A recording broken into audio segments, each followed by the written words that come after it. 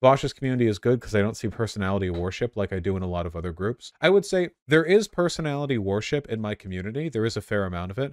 I think the difference would be that my community is relatively self-aware, so the negative aspects of my community get critiqued by other parts of it, if that makes any sense. I think the community is decently good at identifying and attacking, like, internal problems, whereas a lot of communities will have broad problems that don't really get addressed internally. So it's not that the community is like uniquely or super, super, super good or whatever. It's just that, well, I do think it's really good, but it's not that it doesn't have its issues. It's just that it's decent at like self-identification there.